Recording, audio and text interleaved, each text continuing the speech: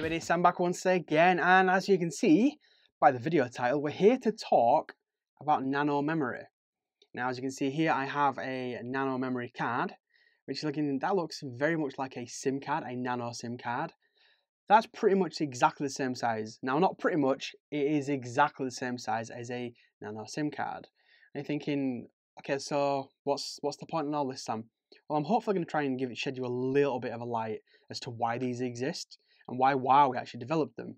So let's see if I can get inside this one, because as you can see, I've not actually opened this yet. So let's just see if we can get inside it. Dun dun dun. It looks like it's going to be a bit of a struggle. See, we really need stuff on the back. It's all in Chinese. Da da da. Here we go. I'm not going to fail on this one today. Ugh.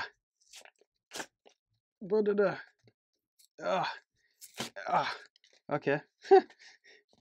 This is not going to plan, as you can see. It's not as easy as you might think it is.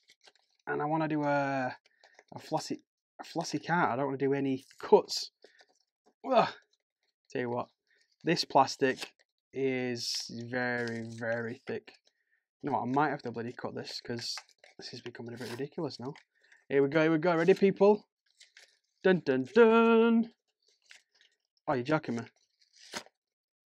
The struggles are real, people. There we go. There she is. Right, tell you what, let me clean this stuff up, so I will do a bit of a cut. 2 secs. So here we have it. Took me long enough that, didn't it? It's going to be really hard to kind of show you this in camera to get you nice. There we go. So it's the Huawei 128GB Nano Memory card, so it's NM card. Now you're probably used to seeing like SD card, micro SD card, and I have a micro SD card here just for a size comparison. So if I kind of put them side by side, you can see that it is a fair amount smaller. Now I suppose when you're getting down to this small, some people are probably thinking, what's the point? Can't I just, just stick one of these ones in? It's a lot easier.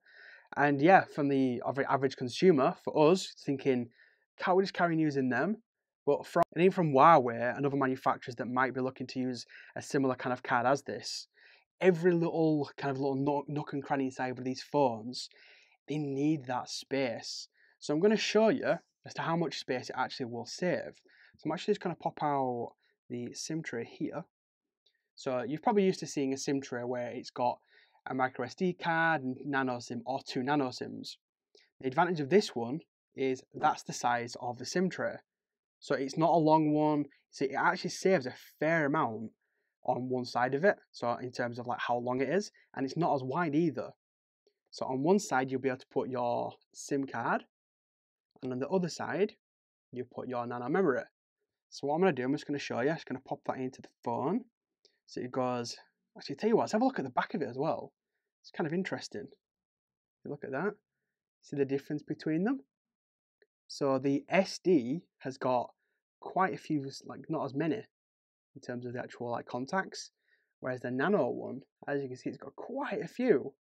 Now let's compare that to a SIM card, and let's just have a quick look.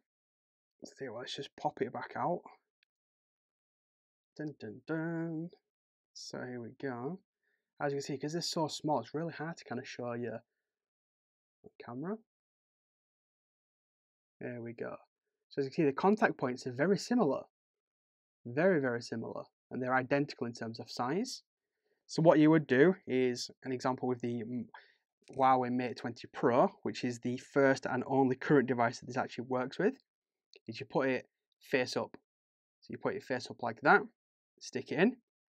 And on the reverse side is where you put your SIM card. And again, reverse up and stick it in. So one side you get your Nano SIM, other side Nano Memory. And then all you need to do then is bang it in the phone. Bob's your uncle. And let me have a look. Let's see if I can go to the settings. Go to storage. So as you can see here, I've got the amount of normal storage, just here. And now I've got the memory card option, which boom, 125.04GB is available. And what I do like is you can actually say, right, where do you want things to go to default? So do you want it to go default internal or memory card? So now I've just upgraded the phone from 128GB to effectively 256. Well, obviously minus the the difference in terms of what the card actually gives you. And that's pretty much about it in terms of the Nano Memory. It's effectively the same standard, from my understanding, as something like a micro SD card. It's kind of been reworked to make sure it fits in a nano size. So as you can tell, with the pins and whatnot, they've all just completely different. Yeah, if you want like more of a detailed kind of explanation of exactly like speeds and all that kind of stuff, I will actually put a link down below to the article from Android Central. And also a video from Alex Doby from Android Central as well, because they go into a lot more detail if you want all the tech specs. What my video is to do is to just kind of say, look, this is a new format, this is what it is, and effectively, they're trying to replace these.